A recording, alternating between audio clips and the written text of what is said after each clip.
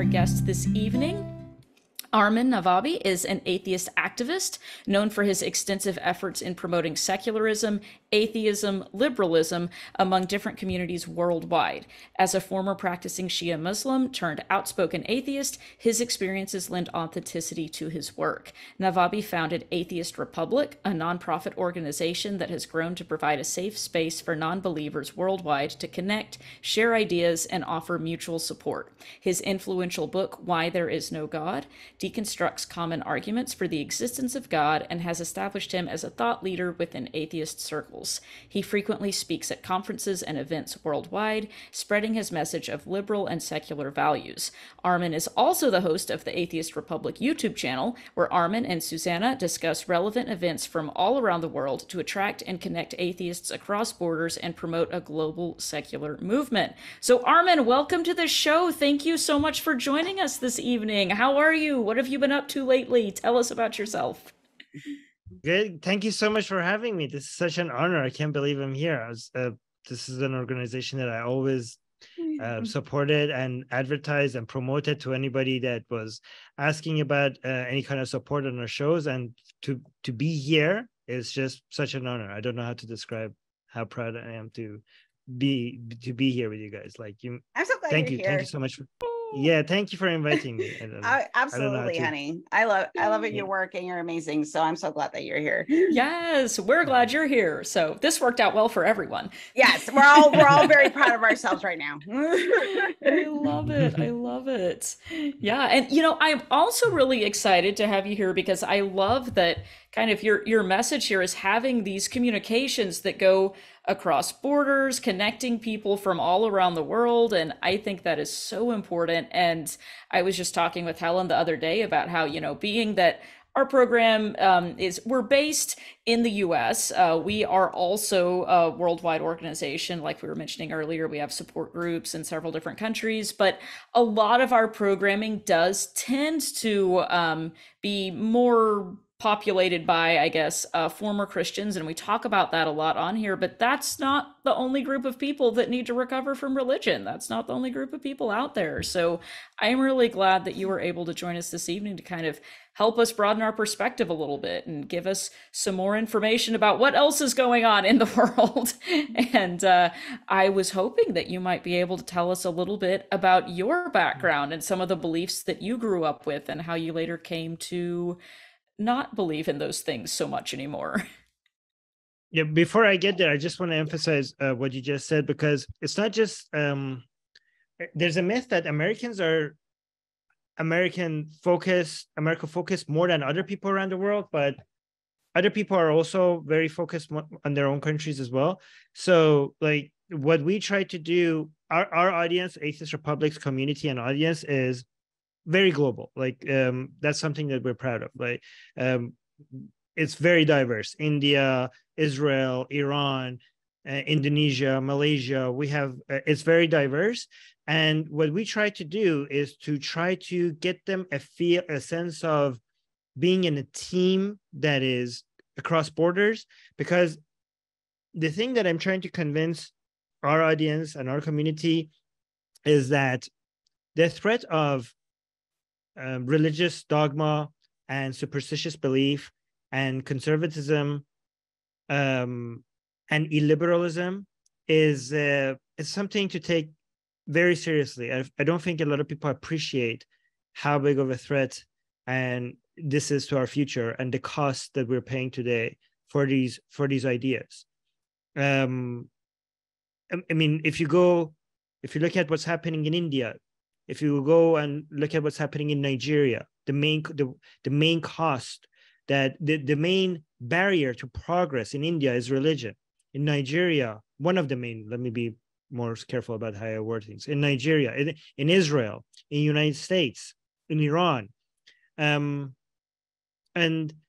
I think the threat is and the conservative mindset and the religious dogma, that mindset and that ideology, it's global. Like they are united across borders, and we can't deal with such a big threat one country at a time.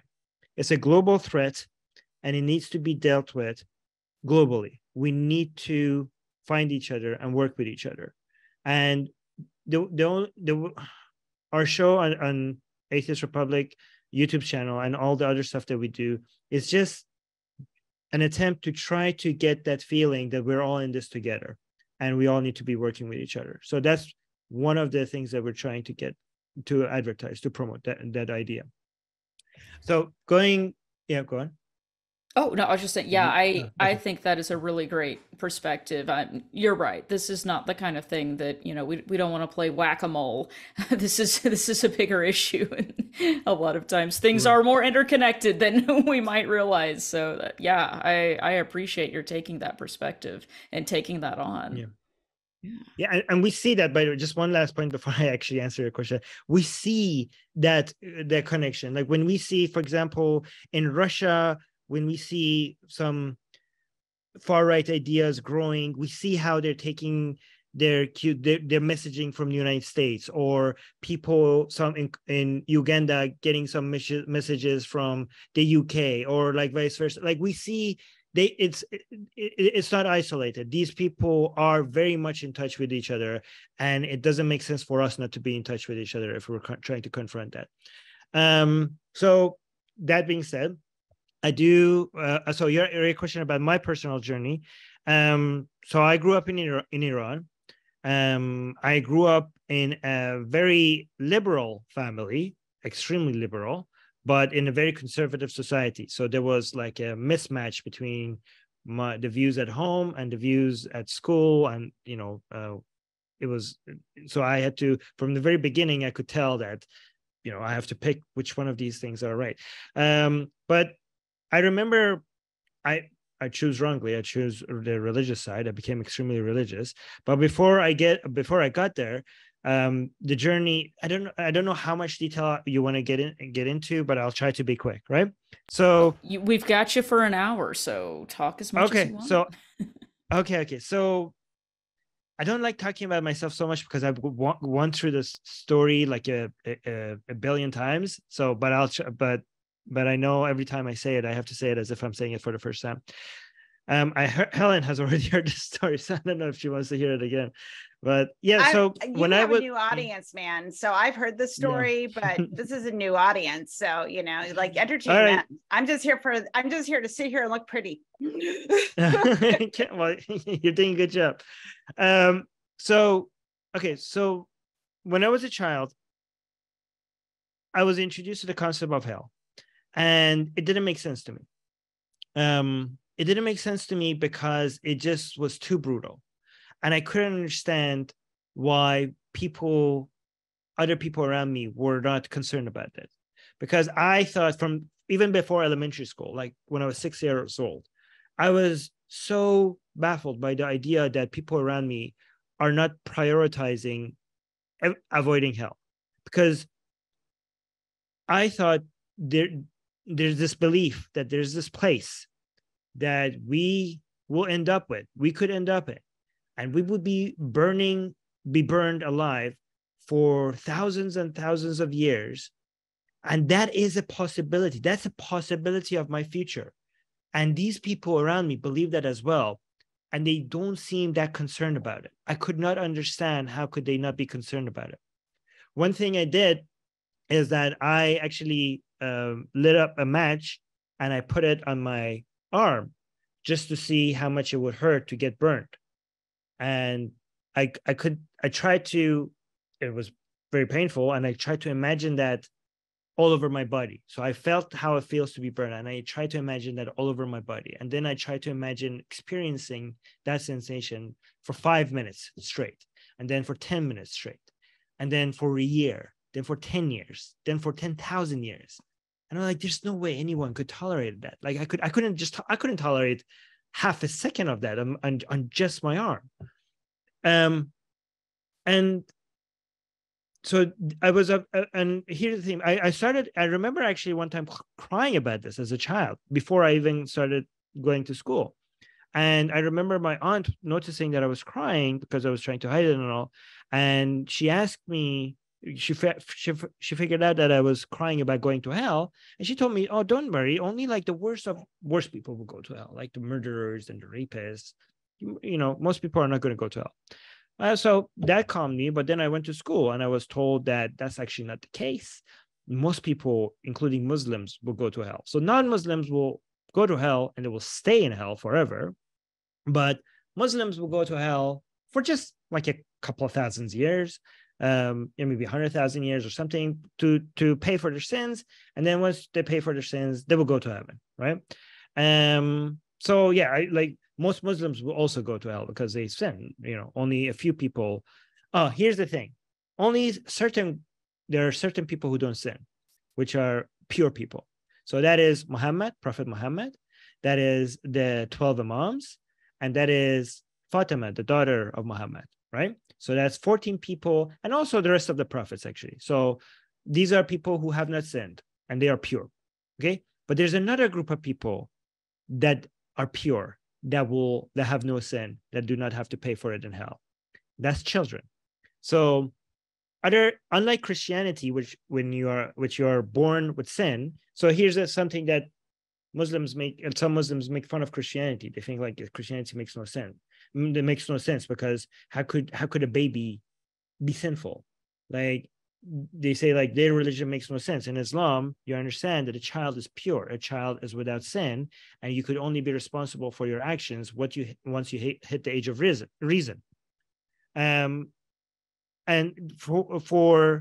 So what is the age of reason? And different sects in Islam tell you differently. But what I learned when I was in school is that the age of reason for boys is 15, and for girls is 9. They used to tell us that, oh, look how pro female Islam is, because it's telling you that not women mature faster than boys, so this is pro woman. And later I realized that actually has something more to do with the age of marriage. It was more about the age of marriage rather than how fast girls mature. So I put 2 and 2 together. I realized that, okay, so if you can't sin before the age of reason, that means that if I die before the age of reason, I will go to heaven, right? So the way that they told us about this is that there are 2 angels on your shoulders. So and one of them is taking notes of your good deeds, like writing all them down, and the other one is writing all your sins. And at the day of judgment, these angels will open the books and they will like compare your sins compared to your good deeds. But these notebooks that these angels have are wiped clean until you hit the age of reason. They're not taking any notes until you hit the age that you can be responsible for your actions, right? So if you die before the age of reason, you go in the afterlife, you have not sinned. So where do you go? Where do people who have never sinned go? They will go to heaven. So there's another thing that they told us that suicide is a sin in Islam, right? If you commit suicide, you will automatically go to hell. However, you can't sin before age 15. So what if I commit suicide before age 15? Because yes, suicide is a sin, but there's no sin before age 15. So if I kill myself before age 15, I could go directly to heaven. I would avoid the chance of going to hell. And I was like, why would I not just kill myself? I couldn't understand why other people have not tried this. Why would other people gamble the potential of going to hell? So I wanted to kill myself, but just to make sure that I don't go to hell. But I had to double check with my religion teacher at school to make sure that I got everything right, because I wanted to make sure that I don't get this wrong. This is like my eternal life we're talking about here, right? So I go and talk to my religion teacher and I ask him, why wouldn't I just kill myself before I hit age 15? So I make sure that I don't go to hell. He told me that the reason why you wouldn't do that is because when children go to heaven, they go to the lowest part of heaven. So if heaven apparently has 7 layers, the best part is where martyrs go. That's where Muhammad is as well. And this is like apparently the most boring part of heaven that is less special than the parts of heaven, the other parts of heaven. So like, yeah, that's where you go. But if you become an adult and earn going to heaven, you go to a better part of heaven. So why would you not want that? And as a child, I thought, this man is an idiot. I don't care which part of heaven I go to. I just don't want to go to hell. I'll take a parking lot for eternity as long as I can guarantee not being burned for thousands of years. Like, look at the greed here. Like, you're like, why would I gamble? Like, just because you're like, oh, I could get a chance of better, like, you're going to risk burning for thousands of years in hell just because you are greedy for a higher part of heaven. I'm not going to take that risk. I'm not going to take that risk. So I jumped out of the window of my school. I broke both my legs. I broke my left arm. I fractured my back. I almost cut my spine because the bone in my back was fractured, but I didn't cut my spine. I was in a wheelchair on my bed for 7 months. I lost 1 year of school. And the only reason why I didn't try it again was because I saw what it did to my parents. It destroyed them. It devastated them. I don't know if my mom ever recovered from that, but I saw what that did to them. So that's why I never tried it again.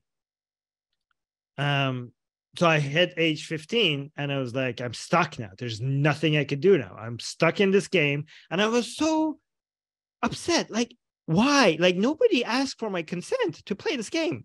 Like, this is a game that I've been thrown into, and the consequences of losing is so high.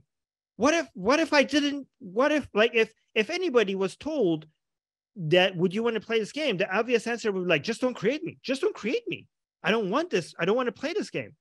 And I actually asked my religion teacher, like, why was I even created? I didn't want to play this game. And they have a trick. They have these religious people. They have answers for everything. They have thought about this for like more than 1,400 years. So they told me that you were asked and you said yes, but you don't remember. So apparently we all have consented. So that's the way they play around that. So I hit age 15. I'm like, it's okay. I got this. How hard could it be? How hard could this be? You pray, you fast, you don't sin. If you sin, you ask for forgiveness, and then you don't try to mess with anybody, and you got this. You could do this. It's not that hard. It's not that hard. Just pray, fast, be a good person, and you're going to be good. But here's the problem. I was a teenager, okay? And here's the problem with being around age 15 is you start noticing certain things more and more. Okay, so as a straight boy, you start noticing girls a lot. And here's the thing. Allah is not just a tyrant of your actions. He's also a tyrant in your mind.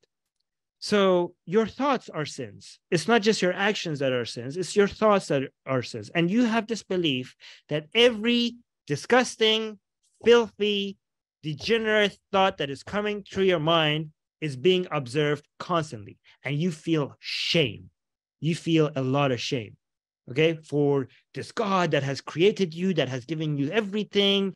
And imagine thinking that he can see the disgusting thought that I just had, and he's the creator of the universe is disgusted by you, and look at you, look how pathetic you are, look how everything that this God has done for you, and you can't even control your nasty thoughts, right?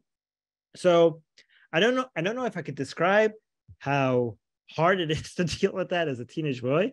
And now many years later, now that I think about it, I can't imagine how much more difficult that is for somebody who's like gay, because one thing that as a teenage boy, a straight boy, you keep telling yourself is like, one day I will get married, and it will be fine, and we could do, whatever, and it's good, and I will have an outlet to basically. But if I was gay, I would be like, this is forever. This thought that God is watching my disgusting thoughts is forever, and I have no way out, right? So that was difficult. But also another thing that was very difficult was the thoughts of my parents burning in hell, because my parents didn't pray. My parents didn't fast. My parents, the only time they went into a mosque was when somebody was getting married or when someone died. Okay, so, and my parents, my mom drank wine, my dad drinks beer, and these people are going to go to hell. And I couldn't even understand, how could I enjoy heaven knowing that my parents are being burned and screaming in pain? So I couldn't understand that. And also, like, you know, in the environment I grew up, in our household, we watched Hollywood movies. The news that we watched was like BBC. So, and the actual religion, like the second religion in Iran, was soccer. So I was constantly seeing, you know, Hollywood actors and actresses, and, you know, journalists on BBC and soccer players from all around the world. And every time I saw those, watching those on TV, I was like, these people are going to burn forever. And I was like, how's that fair? Like, even though I was a Muslim and I was being a practicing, observing Muslim, I couldn't understand. Like, my dad was watching the news on BBC, and I was looking at the guy like I can't, like, imagining the guy. He's not a Muslim, so he's going to burn over forever. Like, why is somebody not worried about this man? He's going to burn. Like, do his children know that he's going to burn forever? Like all of these very famous Hollywood actors and actors, none of them are Muslim. I'm like, okay, this doesn't make any sense. I couldn't understand how a kind God would just burn all these people for such a long time. So I was like, I need to investigate this, because this makes no sense. I thought to myself that the idea that you need to be Muslim to go to heaven, maybe we have to be a little bit more loose about how we define what a Muslim is. I was like, maybe these people are Muslim-ish if we stretch the definition of what a Muslim is, right? So I tried to understand what other people believe in. To do that, I went and tried to start studying other religions. And I remember going into the library, and I found a book that with the title, The History of Religion, right? And apparently it was a translation of a Russian book into Persian. And I started reading a book, and it was quite different from what I anticipated. It started with cavemen and their practices, and how the rituals they had with their burial, and those were the first signs of people having belief in afterlife. Because my understanding was that, you know, religion started with Adam, and people believed in Allah from the very beginning.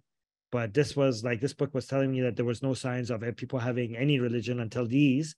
And this was very different from the monotheistic belief that I had, that people started with. And then it kept on evolving, from one society, from one civilization to another. And by the time I hit ancient Egypt, I was like, this is all made up. This is all made up. And I couldn't believe that I had not figured it out by now. Like, this is all made up, and this is a lie, and nobody is telling us this. I mean, the book wasn't trying to tell you that religion is nonsense, but based on studying the history of religion, I was like, yeah, this is obviously a man-made concept. But then I thought that I'm going crazy, because I thought, I don't know anybody that thinks this. Like, I thought I must be losing my mind, because imagine the arrogance of thinking that I figured out, like, this is like a conspiracy theory, right? Imagine thinking that everybody around you believes in this lie, that I'm claiming that God and afterlife is all made up. And you know, university professors that I know, doctors I know, my teachers at school, they all believe this. And you, Armin, you have figured it out. You have outsmarted all of these people. Sure. the more likely explanation is that you're going insane, that they know something and you are just delusional. So I was like, I need to figure out if other people think like this, because I don't know anybody else that thinks like this. So I started an online community on Orkut back then, before, this is pre-Facebook days, right? And to find other people from around the world to that maybe think the same way. And that was the beginning of Atheist Republic, because I wanted to see if there are more people like me. And that was then. And now Atheist Republic has become a community of more than 2 million people from around the world. And I always try to remember the real reason why I started it, because I know we do a lot of activism. We do a lot of, debates about religion, critical thinking, analyzing superstitious beliefs. But I always wanted to, whenever I say the story, I want to remind myself that the main reason why I made that community was because I was alone and I didn't know anybody that was an atheist, and I needed to reach out to somebody like me, right? And to this day, that is the main purpose, to find other people, to have a place for other people to know that not only there are more people like them that are atheists, but there is support for them and there's a community for them. And that's what you guys do as well. And back then there was no such thing. Back then it was much more difficult. I don't know how to describe the shock, because when I started that community, it grew really fast from the very beginning. And I was like, I didn't know there's so many of you out there. But the interesting thing is that they were saying the same thing every time, every day from the beginning. When I couldn't remember, like I was so active on this because I was obsessed with this. But there wasn't a single day that somebody didn't come in that group and says, what the hell? I didn't know there were so many other people like me. So that's the background. Sorry, I went for a little bit too long, but no, you didn't. Yeah. No, we wanted to You hear. had more detail into the story than the one you told me, Armin. Yeah, that is a really powerful story. Thank you for sharing that. That is deeply personal, and I'm seeing a lot of people in the chat really kind of strongly relating to in some ways, and really appreciating what you're doing. That is, I mean, the way you lay it out, I agree. It's hard to imagine that, these people telling children about hell, it's almost like they're not thinking through how that sounds to a child. Like you're threatening someone with eternal torment. Like your conclusion was not an illogical one. And yikes. I mean, that reminds me a lot of, growing up in my family. We were, of course, growing up very fundamentalist evangelical Christian, but there was this big push to make sure that you're not watching any media that's not Christian. You're not reading any books that's not Christian. You're not having any friends that aren't Christian. You're not going to public school. It was a big push to make sure that you don't get out there and run across other people that don't believe this, because then it'll all start to unravel. And I think that's so important, because if you're kept in a circle of people where you're the only one that's questioning it, it's like gaslighting. It makes you feel like there's something wrong with me, rather than recognizing, no, actually there's not. Other people are wondering about this too. And that's, oh wow, I mean, what an important thing that you're doing to provide that for other people who may be in places where there's limited access. Wow. So, okay, I have so many follow-up questions. I don't even know where to begin. Well, that's why you wrote Samakara. So I you did have a place of beginning. Yes, you're I a do. Smart person. I have to prompt myself so that I sound sometimes like a vaguely smart person. You're overeducated anyway. that is true. As some people would say, educated beyond their intelligence. Was that last week? I think that was last week. That was last week, yeah. but I appreciate your big brain, Cara. Oh, thanks. It's, sometimes does a little bit. Most of the time, it's just hanging out, trying to hang on to its last remaining cells. But no. Aren't we all? Yes. All right, let's get back to the interview. Let's do our job. I have so many follow-up questions. So, okay, when this happened and you decided, okay, I've got to start this so other people can also be in a community and find a space, where there are others like them. How did this impact your relationship with your family, with your friends? If you feel comfortable talking about it, if you don't, it's totally okay. We can skip that part. But okay, so so just to be clear, my family is not a good representation of a lot of people's experiences in Iran, because my family were very, very liberal. So when I told my parents that I became an atheist the first time, they said, "Oh, thank God," because before that I was harassing them with being very religious, because I was trying to get them to pray. I was trying to get them to fast, because I was trying to save them from hell. And it was just annoying to them. So at first they were relieved, but then they got worried. Because at first when I told them I'm an atheist, I was like, oh my God, we don't have a morality police in our house anymore. This is great. But then they realized that me being an atheist has its own problems. Because just like I couldn't shut up about being a Muslim when I was a Muslim, I couldn't shut up about being an atheist when I became an atheist. And this is in Iran, where the punishment for leaving Islam is death. So they were quite worried now about my safety, because I couldn't shut my mouth. I was telling people, I was telling my friends, I was even telling my teachers. So that got them very worried. Yeah. Okay, that was going to be my next follow-up question. You preempted it because, an understanding in Iran, it can be, it's a little bit more dangerous. I know a lot of times when we have clients who call in from places like Iran, we recommend that they use a VPN or things like that when they come on the helpline, just because we don't want people to accidentally become outed in a way that could be dangerous for them if it is illegal or socially unacceptable to be non-religious. So how did you navigate that?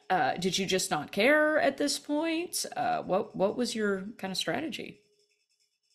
I mean, that's the phase you're going through. A lot of people going through the rebellious phase. So maybe I should have cared more, but that's the age where you're like making stupid decisions and very costly decisions.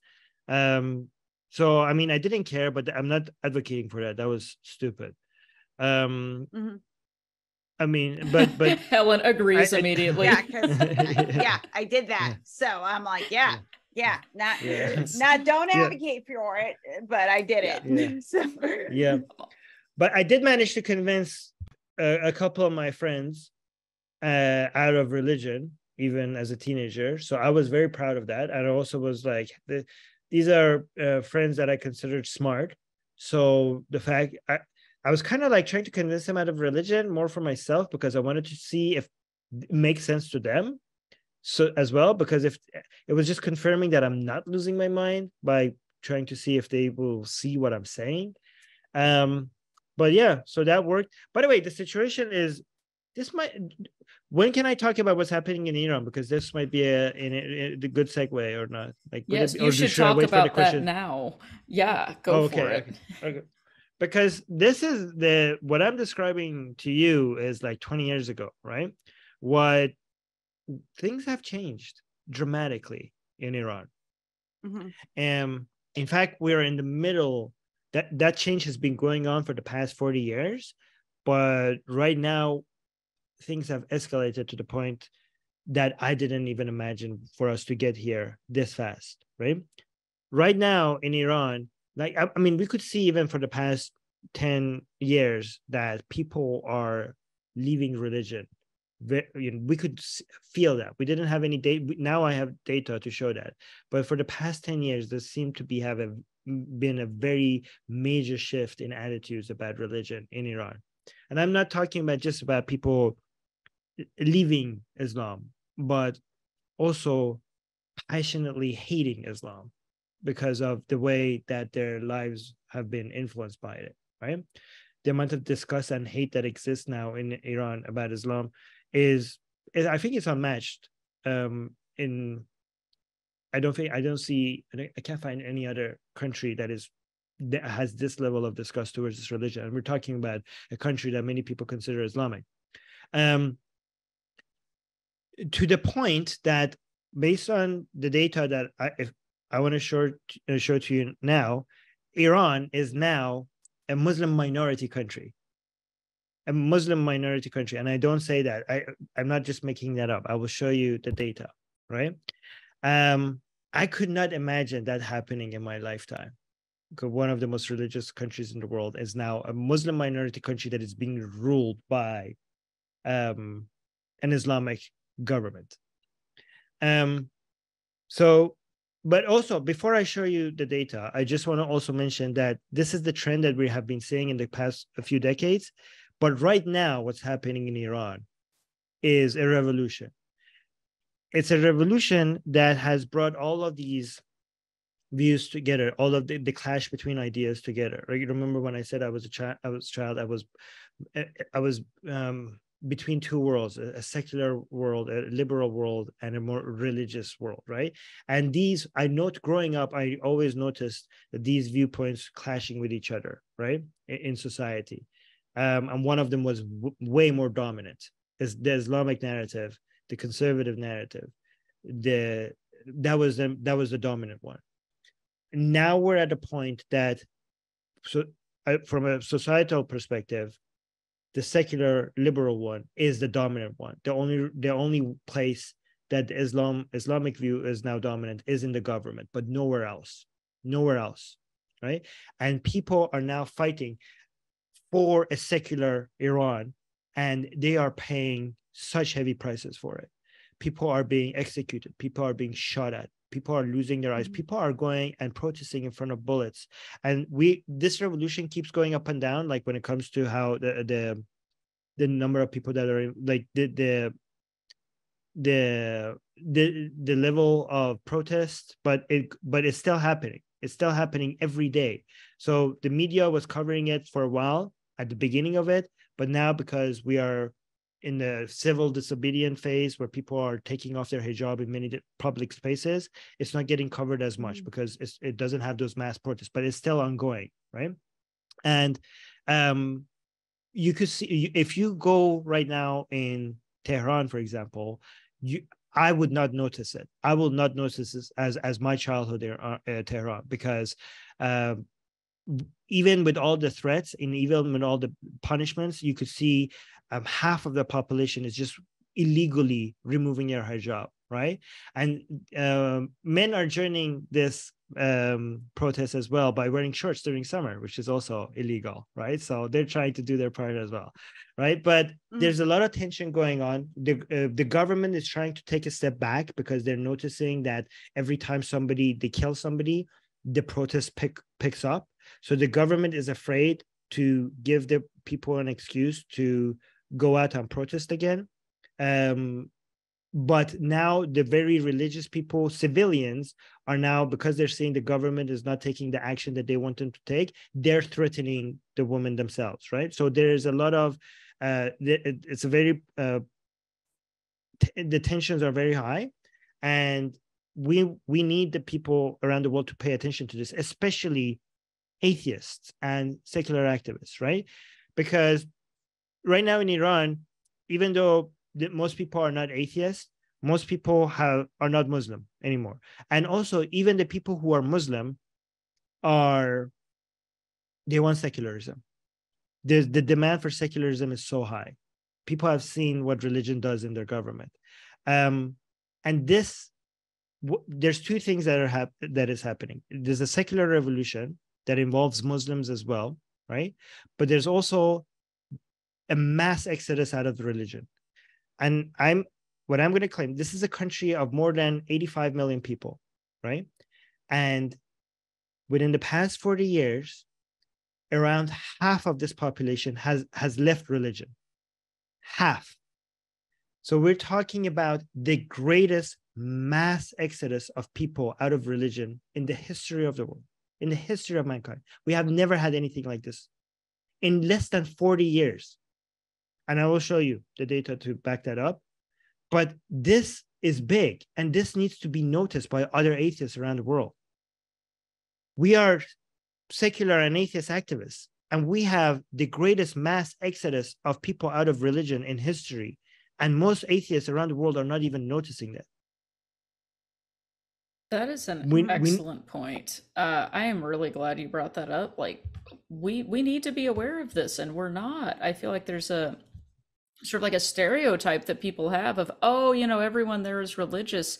No, they're not. Show us your charts. I am excited to learn this. I also want to point out that too, that we've had agents take phone calls from people in Muslim countries that are looking for resources to get out.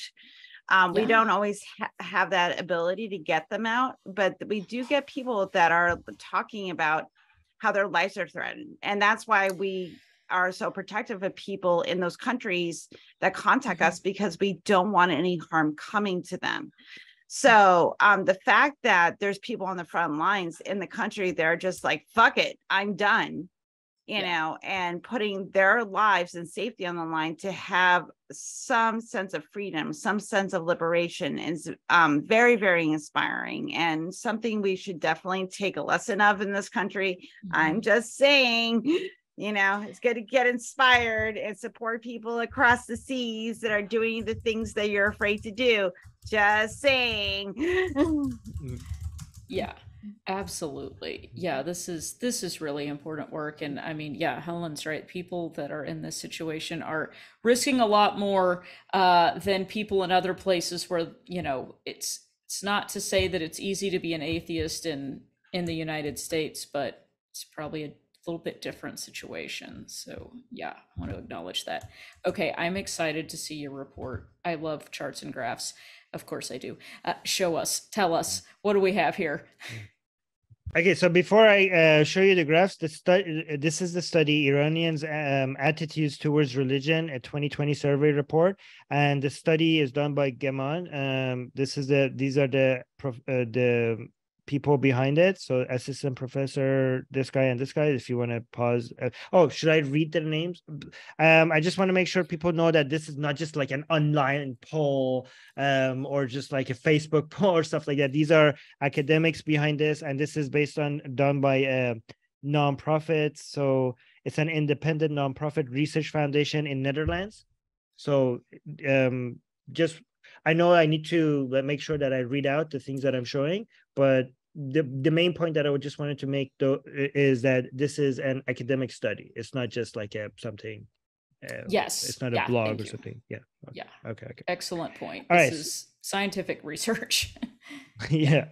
So let's go to. I mean, I want to show you this one, but before I get to figure one. This is the graph that I show people to show that Iran is now a Muslim minority country, right? So the question was, which one of the following is closer to belief and faith, right? So so Iran is supposed to be a Shia country. You can see the people who answered Shia Muslim is 32%, but if you add that to Sunni Muslims, which is 5%, and maybe Sufis, which is 3%, is there anything else that would be no? So yeah, that's about it. So that would add up to like 40%, right? Is there any? Did we miss any other Muslims here? Do we have humanists? We have Sufis, mystical between Sufis. Yeah, no, maybe Baha'is, 0.5%. Okay, yeah, Baha'i. Some people will consider Baha'i to be Islam as well. So yeah, 40%. That would make Iran a Muslim minority country, right? So here's so 22% answered none, so none of the religions. So you see Zoroastrian, which Helen asked about, was answered 7.7%, spiritual 7%, agnostic almost 6%, right? But none answered 22%, atheists answered almost 9%, agnostic 6%. But here's the thing, the percentage of atheists, this is what I argue. You guys could tell me if I'm right or wrong. Based on the graph that I will show above, figure 1, that is, I think the percentage of atheists in Iran is even bigger than 9%.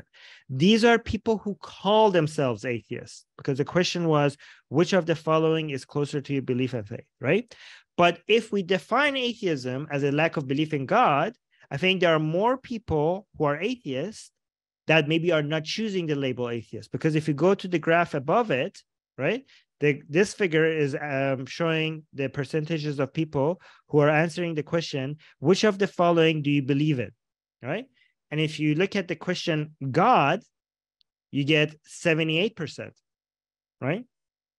So that would leave you at 22% of people who did not answer that they believe in God, right? So I would say that would be closer to 20% atheists. And I think if you go back to this graph, it actually matches that, because I think a lot of people who call themselves spiritual, they don't believe in God. A lot of people, agnostics, will also be people who don't believe in God. A lot of these people who are in none would be considered themselves don't believe in God.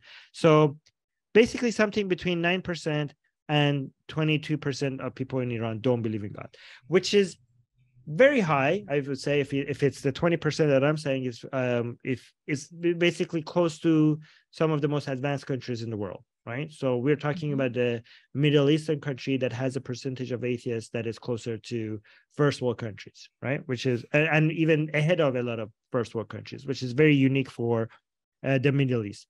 But even the people who do still believe in God, they don't believe in Islam. So, and they don't believe in any other religion. So they might believe in God, but they have left Islam and not picked another religion. They have left Islam and stayed without religion, right? So if you look at the people who believe in life after death, which is a requirement to be a Muslim, you only have 37%. Only 37% of the people in Iran believe in life after death. That is unbelievably low. Okay, heaven and hell, which I don't know exactly the difference between heaven and hell and life after death, but there's a little bit lower, 30%. Religion, 27% or 28%. Jinn, which means demons, basically. 26% only believe in demons. In the coming of mankind's savior, which means the Mahdi, which is another requirement for you to be a Shia Muslim. It's only 25%, 26%. And also here, I don't believe in any of these. So here, look at this question. Around 20% of people answered, I don't believe in any of these. So here, 20% of the people answered, even though only 9% said that they're atheists, 20% of the people who answered the survey, said that they don't believe in God. So 20%, I would say that's more representative of the number of atheists in Iran. But here's an interesting graph. Figure 3 says, how have your religious belief changed during your lifetime, right? So this red one, and again, the translation, I've seen the Persian version of this, which is the actual question that went to people, right? When it says religious, okay, so 46%, 47% said, I went from being religious to non-religious, okay? I just want to mention that the Persian version of non-religious is actually without religion, from having religion to not having religion, right? So 47% of the people of Iran within one lifetime, like these are shifts that we see through multiple generations. When changes like this happens in history, we haven't seen this percentage in one lifetime. It takes hundreds of years for changes like this to usually happen.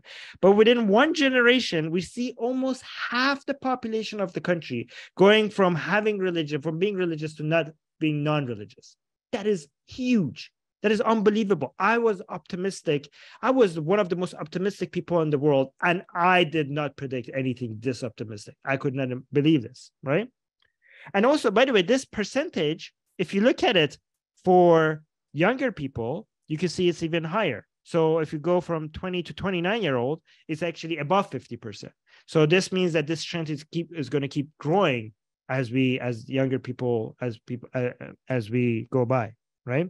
So yeah, you can see from about for 50, I mean, people above 50-year-olds don't usually change their mind that much, but you can see 40% of them have people of even old people have said that they have left religion.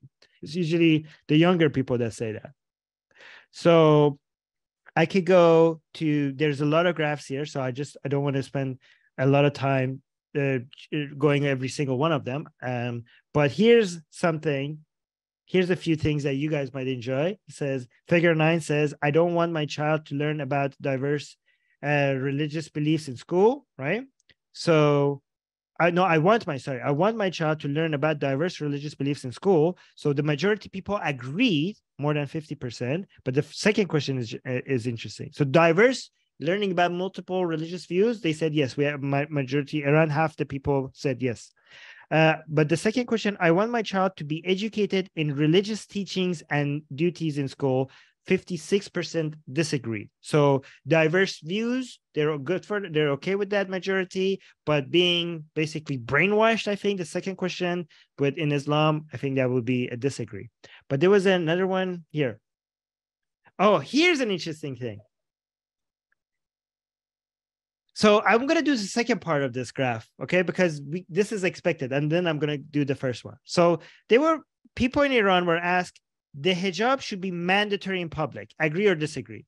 72% of Iranians disagreed about hijab being mandatory, okay? That is pretty expected, okay? Obviously, like even Muslims who are pro-hijab, a lot of them disagree with the government that it should be mandatory, okay? So I wasn't shocked by that. 72%, I would have guessed. In fact, I was shocked that it wasn't even higher, to be honest, right? But the question above it, that is weird, okay? So I believe in hijab at all. I believe in the practice of wearing the hijab. The majority said they don't even believe in hijab. And here's the thing, we have movements in Iran that are anti-hijab. So I want to see future polls, when they say they're against the hijab, they're not saying that they don't want it for themselves. They just see the entire practice as backwards. And so the idea is that this is modesty culture. So you might think that this is too much, but basically what I'm saying is that in Iran, many people are not saying that I'm against mandatory hijab. If you want the hijab, you wear the hijab, but let me not wear the hijab. No, we have gone the next step. They're saying that to you that you are backwards for wearing the hijab. Like you should consider removing the hijab, that this is bad for everybody, not just for me. They think, by the way, you might think that this is backwards because you're saying like, okay, this is like very intolerant, right? The idea is, this is modesty culture. This is the idea of spreading. They're against spreading the idea that women covering up is a virtue. So they're saying the demand is not only don't force me to wear the hijab, stop promoting this nonsense. This is not good for women, for this idea to be sold as a virtue, right? So the majority of the people in Iran are against the concept of hijab entirely, not just mandatory hijab. That was interesting. There's so many more interesting things here that I could go through, like alcohol consumption, how many times they pray, or if they pray at all. But I think I spent enough time talking about this. Yeah, this is so interesting. Would you be able to share a link with us so if people want to go and review it, they can look over it on their own? Sounds good. Let me just should I put the link into the PDF in the comment section? I'll just post it here. Yeah, there we go. That would be great. Thank you. Perfect. Yes. And I'll add that to our notes for the show so it can go on there as well. That is great information, and I've been kind of Googling it on the side here too, and I've noticed it has gotten a lot of attention among, researchers and academic circles. And, to your point that you mentioned earlier, it hasn't gotten a lot of press. I guess, you know, in general, I hadn't heard about the study. I think probably a lot of people here haven't either, judging by the chat results. And this is fascinating information. I know I remember when I was in school, I took a political science class with a professor who was from Iran, and he would tell us about, hey, listen, I know what y'all are seeing as the image of Iran today is this, you know, very repressive religious community, but I remember growing up there and it was nothing like this. This doesn't describe most people's beliefs. And he was saying this a couple of decades ago. It sounds like that has really started to boil to the surface, or become more apparent. Yeah. And wow, good on them.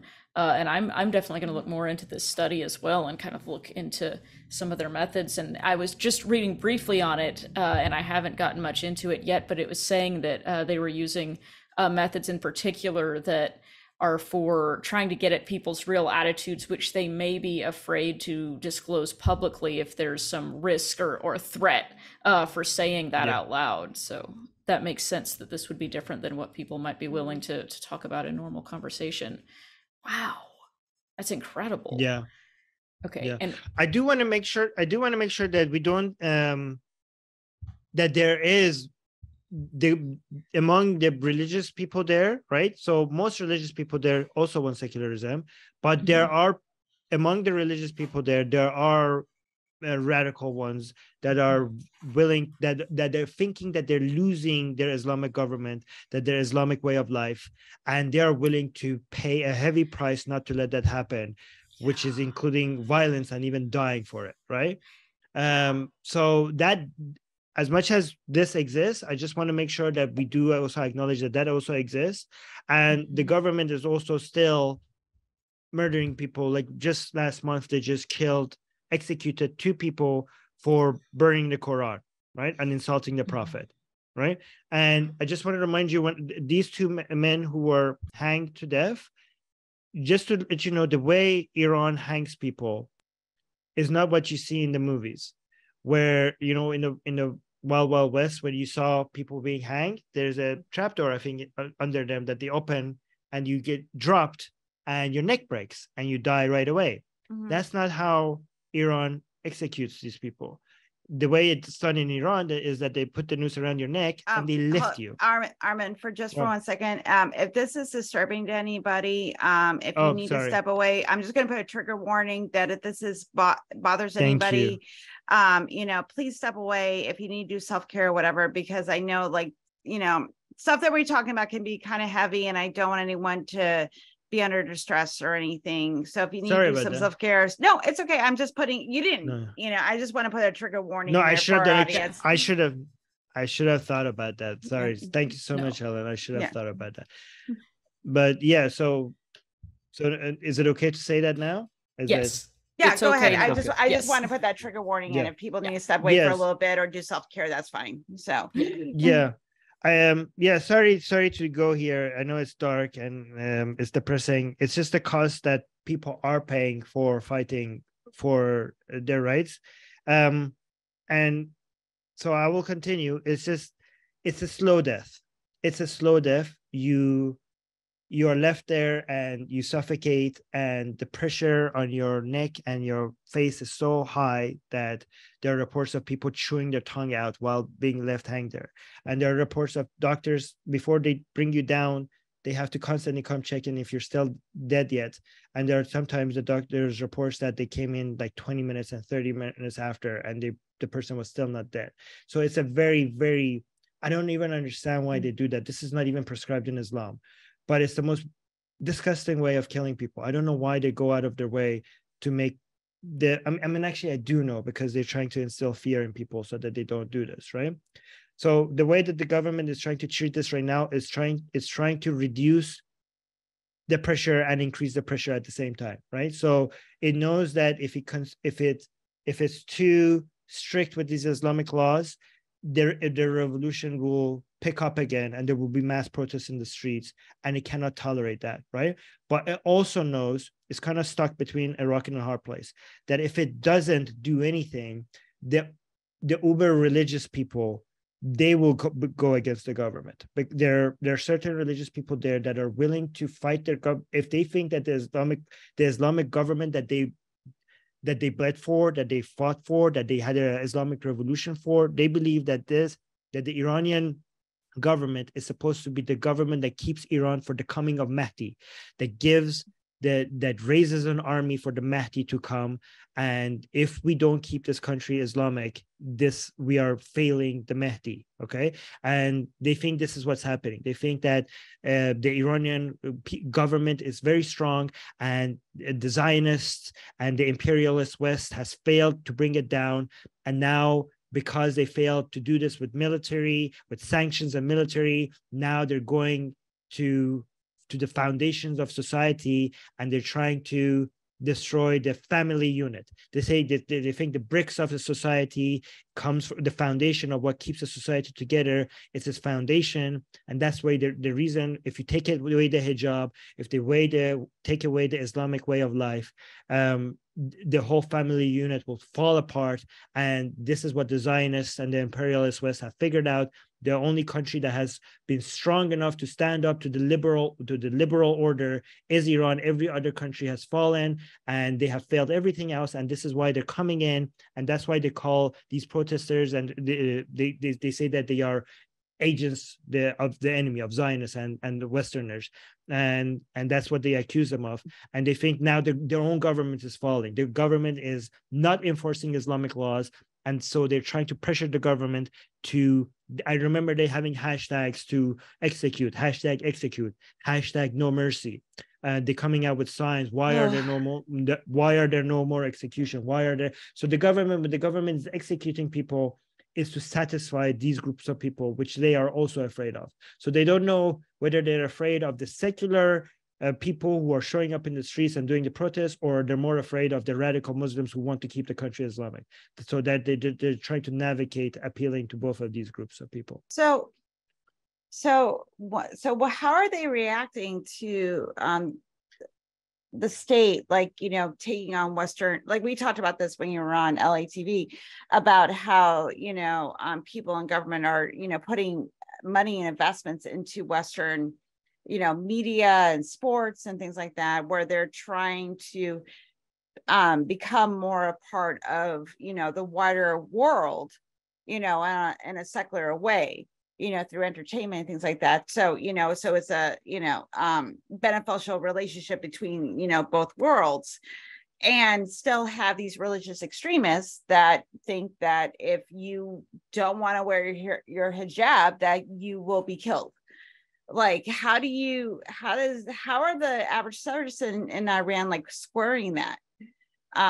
So they don't say that you should be killed for not wearing your hijab, right? So, well, or that extreme, protesting against the government, not wanting to be under a Sharia law, that sort of thing. So if I understand your question, you're saying, how does this fit with you saying you notice they're investing in media so that they can get closer the Western to Western values, investing in sports and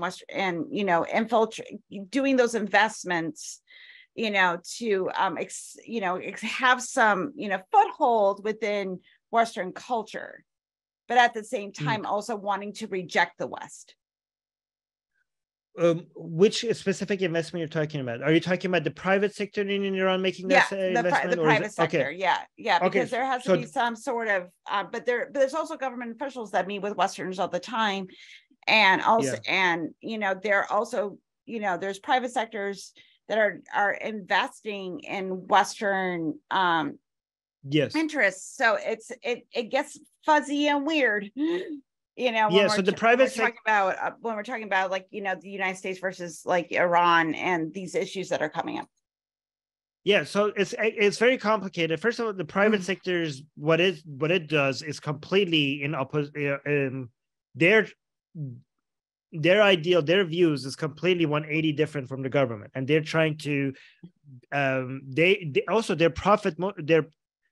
They have a profit motive, and they know people are liberal, so they want to make movies and shows that are more liberal, but they're also trying to not cross the government's red lines, right? So that's the private sector. but the government itself has many different institutions and many different people in it, and they have competing interests, and what they say something in public is different from what they do, and they're also backstabbing each other. So it's not like the Iranian government.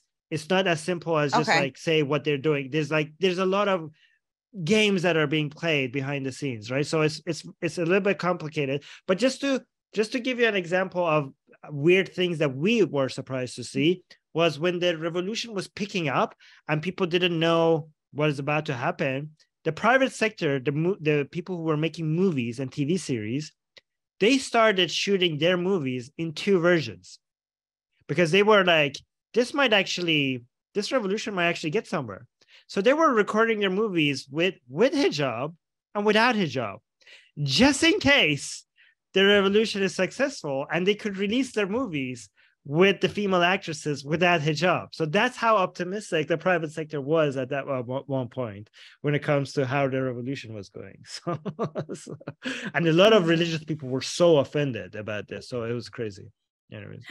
Yeah. That's so interesting. And it's fascinating to me too, when you look at how these values are sort of portrayed in the media. It's both reflecting values that are currently popular. It's also sort of presenting to people what is perceived as normal or typical, which can influence ideas. But that's interesting to me that, you know, again, the bottom line there is going to be, well, the bottom line, what's going to make money, what's going to sell, it sounds like is the point. Well, okay, this also one more thing. I also, because I am somebody that does secular activism on English channel and also secular activism on Persian channel.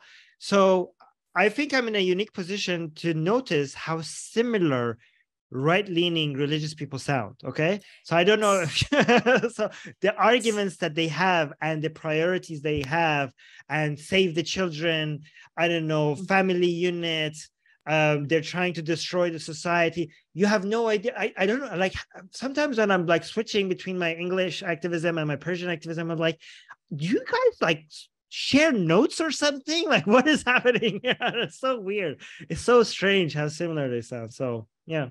Yeah, the politics of fear. Yes, and it's funny you mentioned that. At the same time, in the chat right now, so many people have been pointing that out too. They're like, wow, this is the exact same arguments that we're hearing here with the religious right. I'm sorry. I like, even as a mom, I'm like, fuck your children. Because like they have to live in the world. And if you see a drag queen, if your kid sees a drag queen, it's not the end of the world. So just calm your shit. Calm down. You're gonna be okay. You're gonna be okay. It's not gonna. So I hate that save the children crap. Because it's just an excuse to repress people from being themselves, and it drives me crazy. Anyway, sorry, that was a side rant. No. I want to touch on that, because you might say like, oh my god, my child is saying a drag queen. In Iran, they say like, oh my god, I can't let my daughter out because she's gonna see women without hijab. I think that's okay. So I'm gonna have to lock her up in home because there's so many women without hijab, and this is like degeneracy spreading across the land of God. How could this happen on this holy land? We bled for this, and they scream, they cry. I watched the videos of these religious people. They are crying about this. They shout, they're like, we give martyrs for Islam, and look what's happening. Like, guys, like you're pissing on the blood of our martyrs. Like, how could you let this happen? Like, it's yes, and perhaps they could have chosen something different to give their life to. Or maybe they need to stop being butthurt and being like, the world is changing, and maybe I'm the asshole. No, that's never it. That's never it. They're not. I'm sorry, they're not the asshole. I'm sorry, I forgot. No, yeah, this is so fascinating to hear this. It is the same kind of arguments. So much parallels, isn't it? Yeah, it is. And we have a ton of questions as well. We have already reached an hour that I could continue talking about this for a whole Armin, you're gonna have to come back and do another talk. But yeah, we're gonna have you back again, because this is incredible. I am so glad you came. I have reading to do now. Also, we haven't even talked about your book, which I want to give you a chance to mention and give people links. You have a book too that we should talk about. Pimp your book. Pimp it. Yeah. Well, I don't do a good job at marketing this because we're giving away the PDF version for free for people who subscribe to our newsletter. So, but it's a bestseller on Amazon. I don't know why it's like reverse here on your camera. So I don't know what to do. No, it's there. Okay. We can read it. It's okay? Yeah, okay, we can read it. It says, it's a book, Why There Is No God. It was a bestseller on Amazon. It's very small and short and to the point.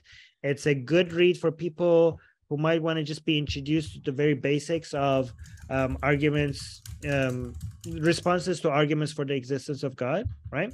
It's written in a way that it's easy to understand for people that might not have that much experience in debating or philosophical arguments. Because when I wrote this book, I read a lot of atheist books and I felt like it's a little bit not accessible to people with no background about these arguments, right? So I just wanted to write something that was an easy start for somebody who was just trying to get familiar with how to have these discussions. So that's my plug, Why There's No God.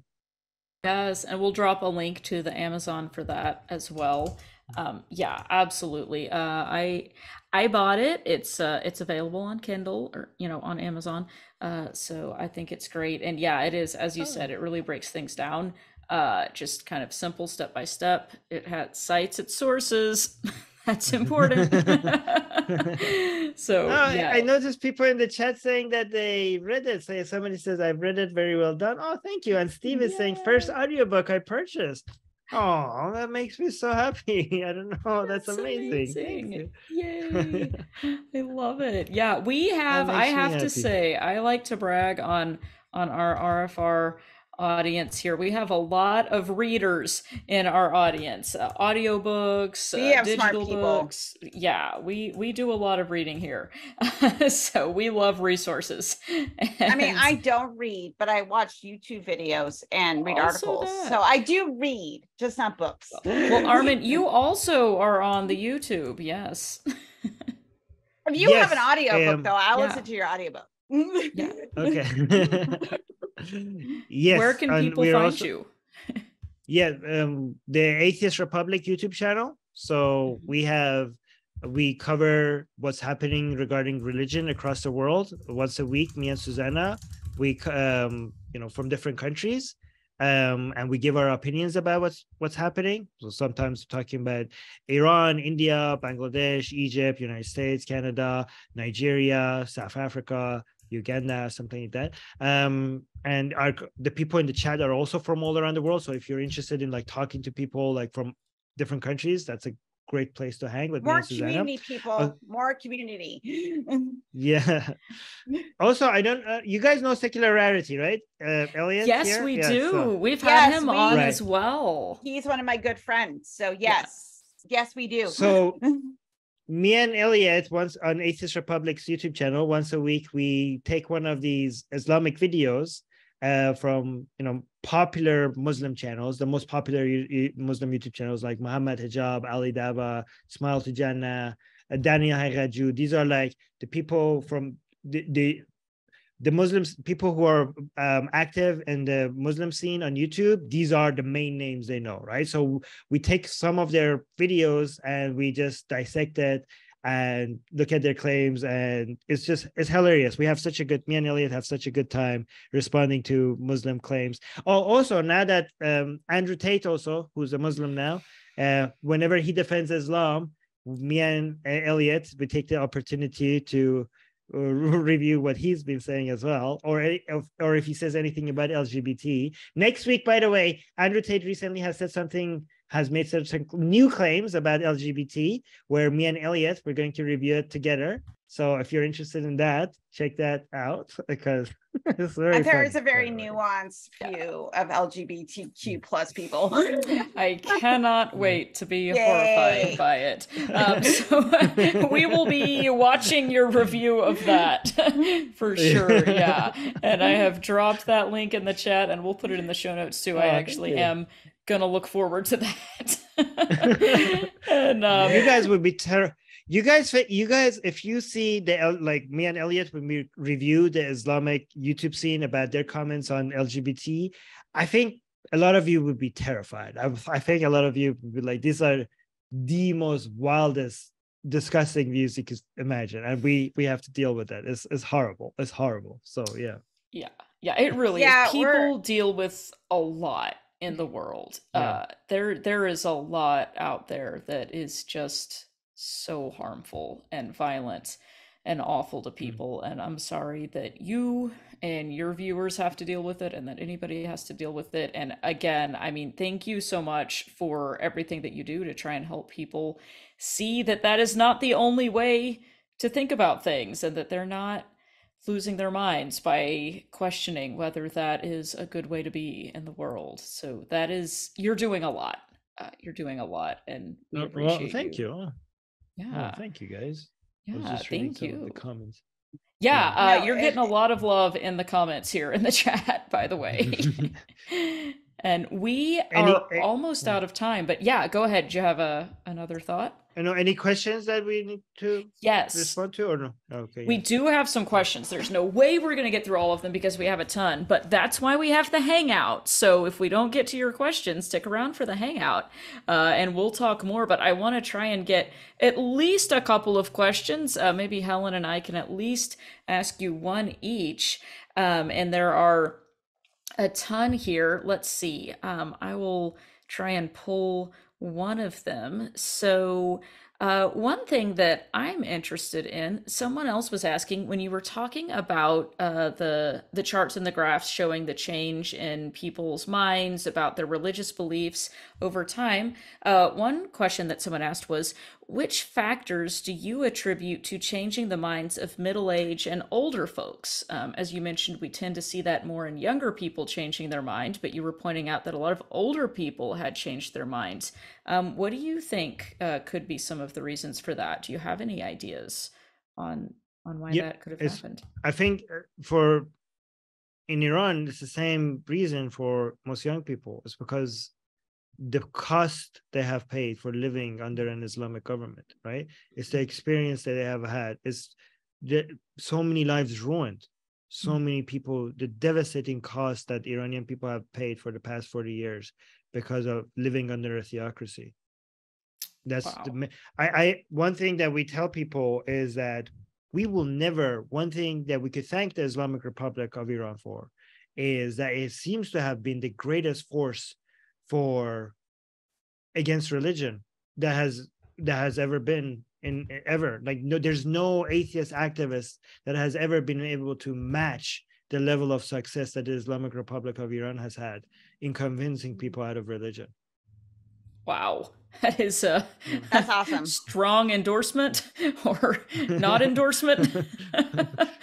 Incredible. Okay, Helen, do you want to ask a question? I can read words. Sure. Yes, please do. I like Helen's jokes. So let me see here.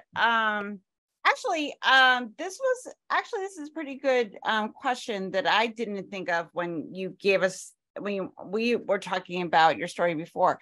So when you with your suicide attempt, did the school change anything in regards to maybe not having the ability for kids to jump out windows? Yes, they added grills, they added bars on the windows. I remember. Yeah. They didn't change the teaching or anything like that. Just put bars on the windows. Just to be clear, they don't. I put two and two together. They don't go out and tell you that a suicide is a good way to go to heaven, right? I put different, like, nope. I was weird, like other kids didn't do, like, there's no other people. This is a very unique thing I did. Like, I just want to make sure I tell, like, this is not, kids are not going and jumping out windows just to go to heaven. I put these are separate things about suicide being a sin that takes you to hell, and also there's no sin before age of marriage. I put these before Age of Reason, I put these together to come up with this conclusion. So I don't think they were worried about other kids thinking about this, because I was the only one that has ever come to this conclusion. And yet, I mean, it's not an unreasonable conclusion based on the information they were giving. I mean, it kind of makes you wonder. I think somebody mentioned this in the chat too, how many other kids may have thought that and just we talked about this when Armin and I were talking about it when he was on LA TV. I thought it too when I was a kid, but the thing is though, is that the Catholic Church makes suicide a sin, like no matter what. So if you commit suicide, boom, you go to hell. So, but I contemplated it because when I was a kid, not because my life was terrible. I was just like, well, why, if heaven is so great, and I know that I'm, I had already suffered like minor upsets as a child, like you do get a concept that life is going to suck even when you're a kid, and I was like, oh, you know what, maybe I should just kill myself and I can be with God and it will be awesome. But then right around when I was questioning that, the church started going into about how suicide is bad and you will immediately go to hell. And I was like, well, God damn it. Now I have to suffer through life. Yeah. There was a mom that killed her children so that they avoid going to hell. So you're not the only person in the world that ever thought of this. Yeah. Oh, and I'm just she thought she's doing him a favor. She was like, I'm saving them from going to hell. And that's the type of things that religious indoctrination does to your brain. It makes you believe horrible. It will make you believe in horrible things, so you will commit horrible things. Just a side note, on a positive, we just went over $39,000 on the fundraiser money. We're at 39,020, I think, something like that. So I am amazing. I just checked. I just wanted to see what we were at. So if you haven't donated yet and you got an extra $5 in your pocket that you could give to Starbucks, but could give to us, donations are still open till Friday. So can people donate anonymously? Yes, you can donate anonymously. Yes, you do not have to get your name out there. Any donation is appreciated, and we love you, anonymous or not. We love you, and thank you so much. Helen, would you like to put the link in the chat? Some people. I will put the link. Thank you. And on that happy note, I think it is about time to start wrapping up so we can go to the hangout. Before we wrap up and move on, Armin, do you have any final thoughts that you want to leave us with? It's no pressure. Just I didn't want to cut you off if you had anything else you wanted to mention. No, maybe. I mean, I didn't prepare anything, so maybe I'll just say this. So here's what I want to say. Most of the people here who are, listening to us, they're living in places where I know things are bad. I know things are not perfect. I know things could be a lot better. And I know religious people are making things difficult for almost everyone. But there's no but. I just want you to know, you also have certain things that a lot of people before you, a lot of activists before you have sacrificed a lot, right? And it's important for all of us to fight for us to keep those, right? So things could be better. When I want to celebrate how far we have come, I don't want to dismiss how far we still have to go, because some people think that appreciating that progress means that we are dismissing the progress that still needs to be made. I'm not dismissing that, okay? But we do need to look back and see how far we've come, and also notice that it has been a lot of hard work, a lot of sacrifice. A lot of people that we don't even know their names have given so much for their rights and the freedoms that you have, and for any sense of stability or security that you enjoy today. There was someone somewhere at some point that either gave up their life or their freedom or their sense of security or being or with the people that they love in their life. They've given up on that for you to be able to enjoy having that right now. And there are many places in the world right now that are so far behind on this, and they are fighting the same fight of people that came before you to get you to the place that you are today, right? And I just want to make sure that while we're enjoying the rights and freedoms that we have right now in the places that we are, while we're grateful for that and we're appreciating that, to also make sure that we shine a light on the same path and the same struggle that people are now making in other places, and try to notice that it's our responsibility to help, to at least get them to the place that we are right now. 100%. Yes. Thank you so much. This was what I had hoped for this evening and more. You have given us so much to think about, and you have done so much work to shine that light and make resources available to people. So thank you again for all of your efforts as well. And you're definitely coming back to talk to us again. I have decided, Helen has decided it's happening. Like Armin, I'm volunteering you. You're going to come back. Okay. Yeah. Okay. Yeah. This is amazing. Yeah. This is wonderul. Thank you for that. If I say it, I'll make it so. Yes. You know, Helen makes it so. That's true. That's true. And so thank you. We'll move to the Hangout now. We'll go ahead and wrap up real quick first and remind everybody we will be here again next week, same time, same channel. We have Dr. Ray giving a talk next week on trauma and your brain. So kind of a fitting follow-up here. So definitely join us for that one next week. And again, if you want to catch up on more RfRx episodes between now and next week, or now and whenever you're watching this, you can find more episodes on our YouTube channel or wherever you get your podcasts. You can find it either way. I don't know why that's not pasting in the chat. I'll get it in there. But also don't forget, you can email us as well if you have any questions or comments or ideas for future shows that you would like to see. You can email us at rfrx@recoveringfromreligion.org. And don't forget to check out our blog and our podcast, which I'm also dropping in the chat. And while I do that, Helen, would you like to tell people where they can find us on the social medias? Okay, so unless you just found your way here through osmosis, or a psychic wizard told you, I am assuming that you are familiar with the social medias. So we have a Facebook main page, we have a Facebook support group page, we have a Twitter, we have an Instagram, and we have a TikTok. So I know all of you are internet savvy for the most part, and you can share, like, heart, subscribe, leave a comment, do all the things. So do those things so people have access to our resources, because I guarantee there's somebody out there that you're not thinking of that might need our resources. So always feel free to share, always reach out to people, because you might think they not need us, but they do. So please consider doing all the social stuff. All right, now we're going to launch the feedback poll.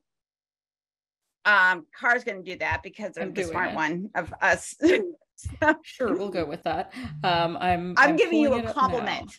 Thank you. I am working on receiving compliments. Thank you for that. And you are smart and beautiful, and I'm glad you're my friend. Oh, thank you. Okay, so this just gives us feedback on the talk, the program in general, to help us out. So I'm going to read this in the way that I do, which is complete bullshit. So 1, this program was relevant to me. 1, absolutely not. I don't know why I'm here. Why did I show up? 5, yes. Oh my God, I learned so much. I am so glad this talk happened. Great. And 2 to 4 is kind of like a gauge, like a feeling. So number 2, the speaker was clear and understandable. 1, banana phone, talking into tin cans, couldn't hear shit. Oh my God, help him.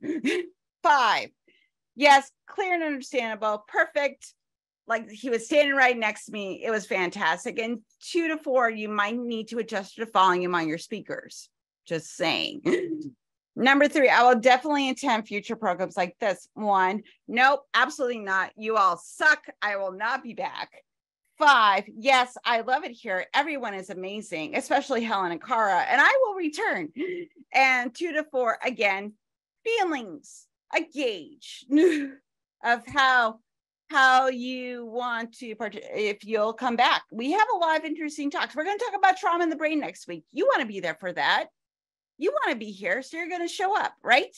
Exactly. And how did you find RfRx? So if your psychic wizard didn't tell you, we are found through either the RfRx online community or Slack, through a meetup event, through Facebook, Twitter, or Instagram, or wherever you get your socials, through our Discord, through the Discord, through our website or other, which I would assume is your psychic wizard.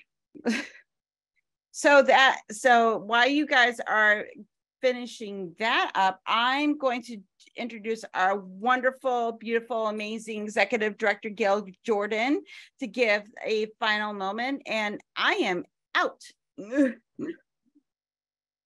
Thank you, Helen. Sometimes the highlight of my week is being introduced to this program. Those are always such kind words.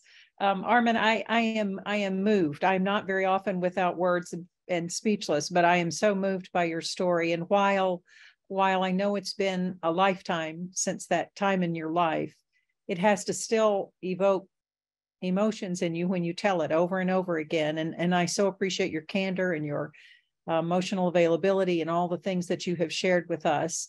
I'd like to say also that you are one of those upon whose shoulders we're standing.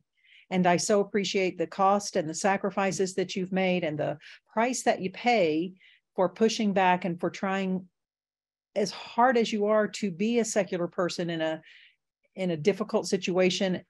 It was just a wonderful presentation. And I know that you weren't able to track the chat the entire time, but everybody in the room was enthralled and engaged with everything you said. So thank you so much for coming and sharing. I'm so deeply grateful. Helen, I said sometimes that the highlight of my week is hearing the introduction at this meeting because you all say such nice things, but this week was an exception because on Saturday we had our fundraiser, and the folks who believe in us, who share our passion and our vision for what we're doing, came the hell through. And we are pushing, and I believe one of you announced even just tonight that we have crested the $39,000 point. So we are going to hit 40. We have $39,000, and you 44,000. Matt gets a tattoo. That's right. We've got several more days left on the fundraiser. If you can give $4 or $1 or $2 or $20 or a gajillion dollars, we'll take that as well. Thank you so much. You know, Recovering from Religion is different than other orgs. We don't have membership. So we don't have that income, that revenue stream. We don't have a convention. We don't have that revenue stream. Our services cost nothing for our clients. They are able to access the resources, the support groups, the chat line, the online community, all of the resources we offer at zero cost because of our donors and because of the generous spirit of the people who contribute and as I said, share our passion for helping those who need the support and help that we provide. If donating is not your thing, or if you're not in a place to do that and you would rather volunteer for us, that's okay too. We'd love for you to join our volunteer family. The girls always say, or the team always says, it is the coolest place to be. It is a wonderful time to be part of Recovering from Religion, not just because the volunteer group is a family, not just because of that, but because we are having, this is a critical mass, as Armin so beautifully illustrated. This is a time of critical mass for secularism in our country, around the world, because people are waking up to the fact that religion, while it served its purpose and had its place, is not relevant to how we live our lives now, that it is against society and against progress and against science and against development. And so we're having more and more people. It's between the internet, between people being willing to ask questions.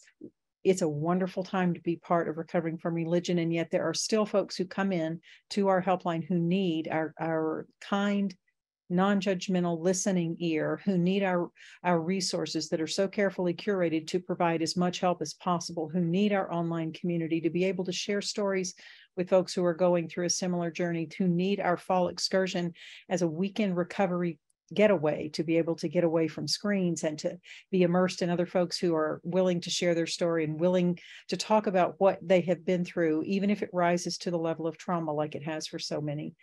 Armin, thank you again for visiting with us. I look forward to the next time that you come. It was just such a powerful talk. And thank you everyone else for attending. Thank you for our behind the scenes folks, all of our guys that work together to make this happen. We are all deeply grateful. Have a wonderful hangout, and we'll see you next time.